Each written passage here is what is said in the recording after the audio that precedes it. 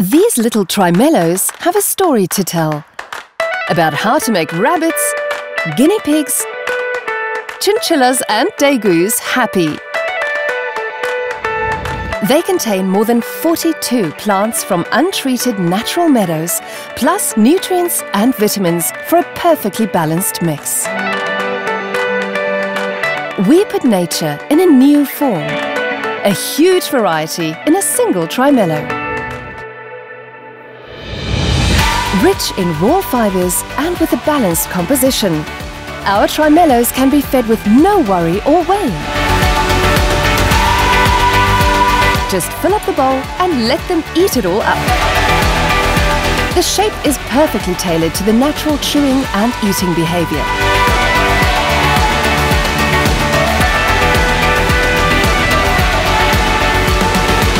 A huge, no-worries package full of plants, nutrients and vitamins combined in a single trimello.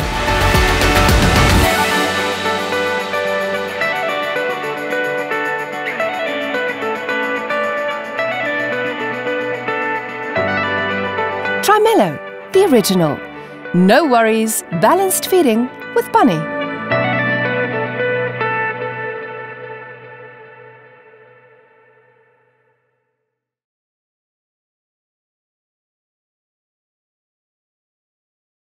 Good morning, everyone.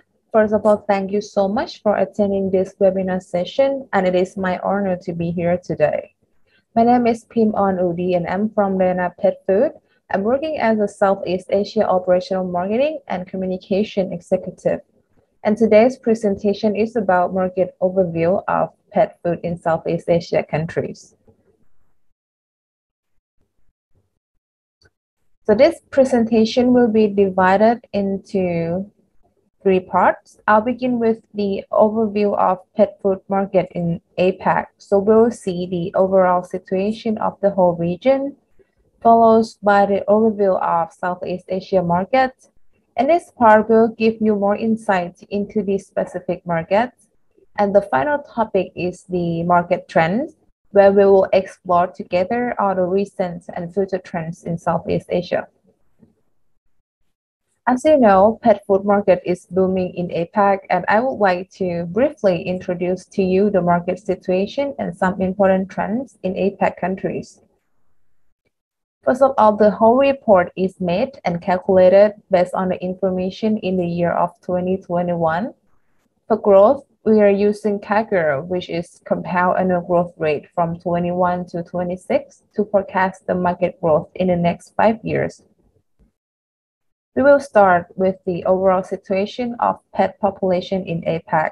So in general, dog population is higher than cats, but cat population seems to rise faster at 4.4%. And then we have the prepared food gap information of China, Southeast Asia, Thailand, Korea, Japan, and Australia and New Zealand as the additional information.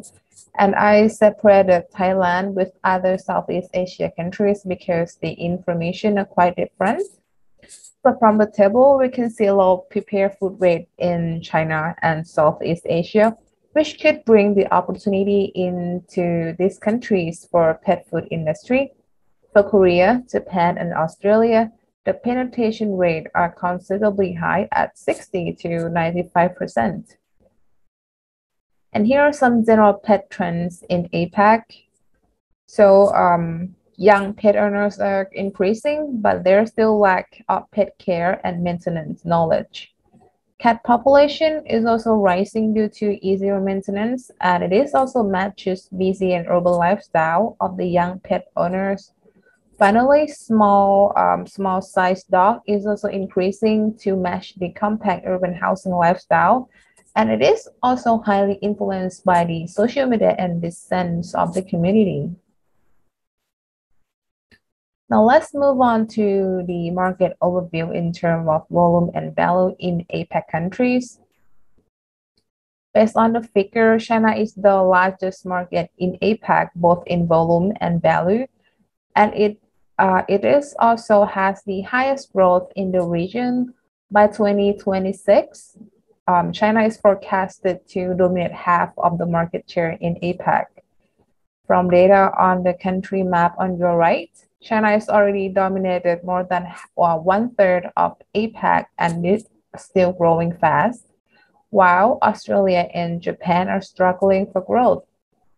And from the bar chart, we can see significant shrink in market volume for these mature countries as well. And this led me to the next point of category overview, which we have here: dry, wet, and treats. From the product category perspective, pet food market is still dominated by dry food, but treats and wet market is growing faster with higher potential. As you can see from the bar chart on your left, dry food accounts for the largest proportion in both volume and value, but we can see higher share of volume, which means that treats and wet market are more valuable than dry market. And in the next 5 years, market value in APAC will expand at 11% and around 9% in volume, which is a very promising market. So after a brief introduction about APAC market, we can now continue with more market insight for Southeast Asia countries.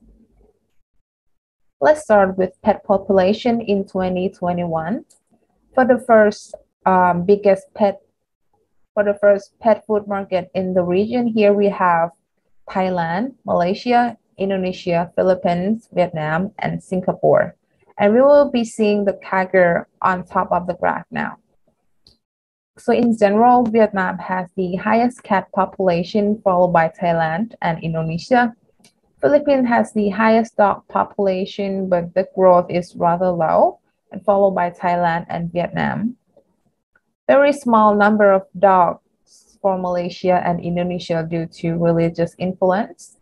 Singapore, on the other hand, is considered a small country, but very mature market with lowest pet population and growth. Following pet population insights, now let's continue with prepared food rate for cat and dogs in 2021. So in Singapore, it's very obvious from the data with very high prepared food rate for both cats and dogs, followed by Malaysia, Thailand, and Indonesia.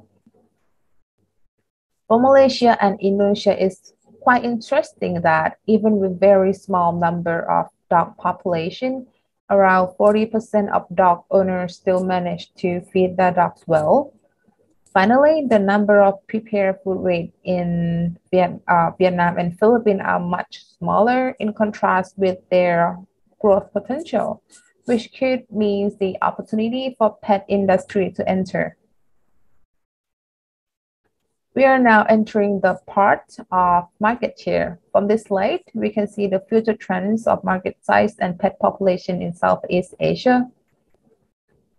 From the CAGR on your right, we can see a very promising growth for the next 5 years with 9% increase in value, 8% increase in volume, and 7% increase in pet population. From the figure on your left, Thailand is the biggest pet food market in Southeast Asia, and we are pleased to see that there is still room for growth in most countries in the region, especially for Vietnam. There is also high potential, especially in value, which implies that the premiumization market is also growing. Then, if we separate pet food by categories, which are dry, wet, and treats by volume and value, we'll find that market share of dry food is around 70 to 80% for all Southeast Asia countries, followed by wet and treats. And we are seeing highest growth in the treats market. When we separate into 6 individual countries, we can see here that dry food dominates all markets. Our country has a bigger value of wet than treats, except for Thailand that has higher treats than wet. For market value, Thailand is the biggest, but Vietnam has the smallest size of markets. And treats market is growing sharply in most of Southeast Asia countries, except for Malaysia and Philippines that dry market trend to go faster. On this slide, we'll see the market share with category split for cat and dog for clearer picture. In 6 countries, as we saw from previous slide, the dog dominates this market, which much higher in population. According to our data, dog food is growing a little slower than cats, but it's conquered the market at approximately 70% both in volume and value. And if we split pet food categories consumed by cat and dogs, we can see that the pattern here in the share in dry food is much higher than wets and treats, and of course more wet for cats and more treats for dogs. And for this part of market share that we separated cat and dog market with the category split, I will now share the pet food market insights for only 3 major Southeast Asia countries, which are Thailand, Malaysia, and Indonesia. First, for Thailand, dog dominates the market both in volume and value. However, for cat, even with less volume, but the margin in value is very high and the growth is very promising. And now we're moving on to Malaysia. As mentioned earlier, the majority population in Malaysia is Muslim, and in Islam countries, dogs are considered haram, meaning dogs are not allowed to have as pets or food. That's why we're seeing here that the market share for dog is only 1/4 of the market, but the share of volume is growing fast at 10%, while cat food dominates more than 70% of the market and has strong growth for the next 5 years. On the right, we can also notice that dry food has the highest potential to growth in Malaysia, especially in the dog market. Now let's talk about Indonesia. Even with similar religious background as Malaysia, but we're not seeing big difference of market share of dog and cats here.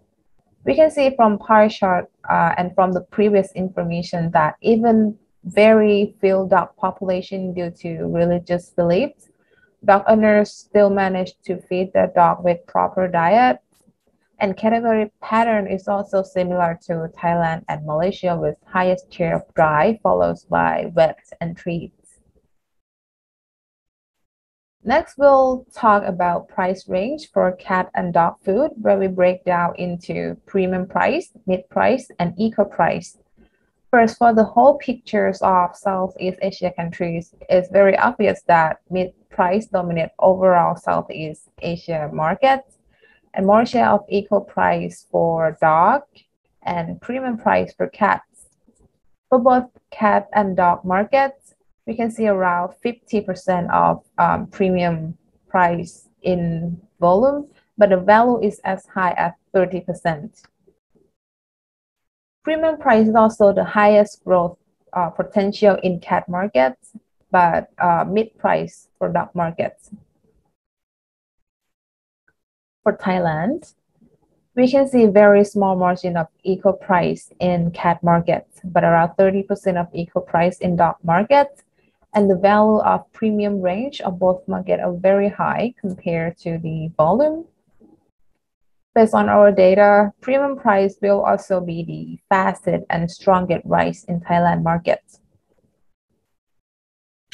For Malaysia, if we look carefully at the pie chart for cat markets, the volume of eco price for mid-price cat and eco is almost the same at 40%, but mid-price gain half of market share in terms of value. For dog markets, according to the common belief, even with less dogs as pets in the household, Dog owners tend to feed their dog with premium food, according to 26% of volume share and 42% share in value. And we can see a very small share of eco price for dog food in Malaysia. In terms of growth, we are seeing promising growth of eco price in cats and mid price in dog market. For Indonesia, from previous information about cats, despite less prepared food rate, people seem to feed their cats with proper diet for premium cat food, even with small share around 20% in volume, but the value share is like half of the market. And growth rate for premium price very promising. We can see a very good opportunities for premium pet products in Indonesia market. And we are now on the final part of market situation, which is the distribution channel in Southeast Asia countries. On the left, we'll break down into store-based retailing, which are supermarkets, convenience store, and pet shop. Non-store retailing, which are e-commerce and online platform, and non-store retailing, which are vet clinics. As consumer behavior continues to be influenced by the internet retailing, and urbanization is also changing the consumer's lifestyle, causing pet owners to have less time, which ultimately leads them to simpler and faster purchasing method, which is online shopping. And the growth of the internet distribution channel is rising a lot during COVID-19 crisis. For Southeast Asia in general, store-based retailing is still the main channel, but it's lately been challenging by e-commerce that has 45% of forecast growth. If we break down on store-based retailing, pet shops tend to have the highest margin of all. Now let's focus on Thailand. We can see large share of store-based retailing, still less margin of e-commerce, but it's growing fast at 20%. And pet owners here still prefer to go to convenience store to get the pet food. According to our data for Malaysia, store-based retailing is also the most popular channel. E-commerce is growing extremely fast at 60%, and the margin itself is already very high at 22%. And same as Thailand, pet owners here still prefer to go to convenience store or supermarket to get their pet food products. For Indonesia, we can see the extreme growth of e-commerce at 120%. But assume it could be the effect from quarantine or lockdown during the pandemic, and how people's lifestyle are gradually changing as they find it more convenient to get the pet food online without the promotion and discounts, rather than going out risking the exposure to the coronavirus. And this has finally led us to the last part, which is pet food market trends in Southeast Asia. From this slide, we have split the pet care trends into 4 main trend scopes with our natural goodness, which focus on pure better sauce and plant-based protein, premium indulgence, which includes human grade or human menu for pets, healthy lifestyle with natural ingredients, superfood, high protein or nutrients, and has preventive care like immune system, digestion, weight management. And the last one is emotional discoveries, which are seasonal products, limited edition for special occasion, are photogenic products with the sense of social media. And according to our data and trend scope, we have rated the trends from our finding here. We found that in Southeast Asia, healthy lifestyle and natural pet food are still the mainstream trend. There are still less premium indulgence and emotional discoveries trend in general due to market condition, but the premium and humanization trends seems to have high potential in premium market in Southeast Asia as well. So what does it mean for natural goodness in Southeast Asia markets?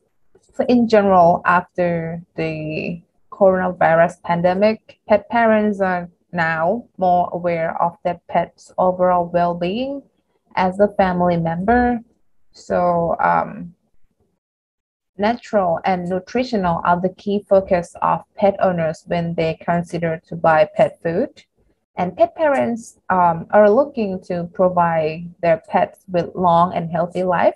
So pure protein source with less processed or less additive and preservative are the key here. And here are some examples for the treats that we picked from Malaysia, Thailand, and Indonesia that are claimed for natural goodness. For example, the products are claimed with natural ingredients made of real meat, 100% organic, safe for humans, free from preservatives and additives, and so on. And what about healthy lifestyle trends? For Southeast Asia, as I mentioned earlier, that pet owners are now seeing their pets as a part of the family. So they intend for their pets to live a long and healthy life. So which lead to the high demand for healthy pet food. And consumers also seek personalization in pet food to help provide specific care for their pets, like aging, weight, health problem, and so on. The desire of pet parents to help their pets live long and healthy lives suggests that customized diet and age-specific pet food will have strong potential for the next few years. And here we have 3 products that are claimed for healthy lifestyle. I picked 2 dry cat food products from Thailand and Philippines and 1 dry dog from Thailand. The examples of claims are to help improve brain, digestion, urinary, hairball, eyesight, and overall wellness, and also provide like balance and complete nutrition to boost the health signals. Next on premium indulgence. This is also another big trend rising in the middle class that boosts the demand of premium pet products. Based on our finding, there rise in Southeast Asia upper to middle income with high disposable income that boosts their pet ownership, and there will be split in consumer behavior. Like the lower income household will seek for lower price pet food, while the urban wealthy people will continue to buy the premium pet food. So nowadays, with pets becoming like children in the modern families, this will increase the demand for human-like products for pets, as they are being cared for the same way as a child. This suggested the promising growth of premium pet care and pet food, and also demand for innovation inspired by human food. And here we picked up 3 samples from Vietnam, Indonesia, and Thailand. These products are very human-like, and some are human-made. Like here we have like the soup, the pudding that comes with different flavors, and here is the product that use the human-grade ingredient. But the last trend of emotional discoveries in Southeast Asia. So there is now the rise in emotional health trends, which has been emerging and starting to impact the pet care market in Southeast Asia. Nowadays, pet owners are also demand the products to improve their pet mood and emotional. The growth in urbanization also comes with a shift towards smaller living space, such as apartments, flats, condominium, which switch to smaller and premium pets as well. and this resulting in the rise of humanization trend in urban area and upper class income. The pet parents has been very crucial, and they are treating their pets like their own children. Special treats are very important for them to celebrate special occasion and have fun activity together with the fur babies. So here we have three examples of cat and dog treats from Indonesia, Thailand, and Malaysia that claim for emotional discovery. The first example from Malaysia is cheese pretzel that comes with Christmas design, very creative. And then we have two cat and dog products that look a lot like human products with very cute design of Hello Kitty and Shiba Inu. That's very social media. Last but not least, let me quickly sum up the main pet food trends in Southeast Asia for you. The first one is polarization of pet food. So we're seeing upper income consumers with purchasing power are the ones that dominate pet category in Southeast Asia in general. However, during the COVID-19 pandemic, consumers' demand are now changing to either premium or lower price, leaving the small room for the mid-range brands. The second trend is the health and nutrition continues as core needs. So nutritional is always the key focus for pet parents that look to provide their pets with long and healthy life. So they're looking for products with better source of protein, less additives, with less preservative, with preventive care, and so on. The third trend here is the rise in demand for mood boosting. Apart from the physical health, consumers are also concerned for their pet's mood and emotional well-being. So they started to invest more in additional pet products like complementary food and other mood boosting claims products. And here I have the last three take-home points for you. The first point, urban and wealthy consumers are most interested in pet food with personalization options based on their pet's lifestyle, such as age, weight, indoor, breed, sterilized, and so on. The second point is middle income class is rising, which boosts more pet ownership due to the increase in their disposable income. And the last point is the smaller and more premium pets is a trend for urban household, meaning more expensive small pets for compact housing, and also more premium pet food. So this is the end of my presentation. Thank you so much for your time and attention. I hope I had provided you with some useful information. So if you have any questions, please feel free to leave the message on my chat box session or send me an email, and I will get back to all your questions as soon as I can. Thank you very much.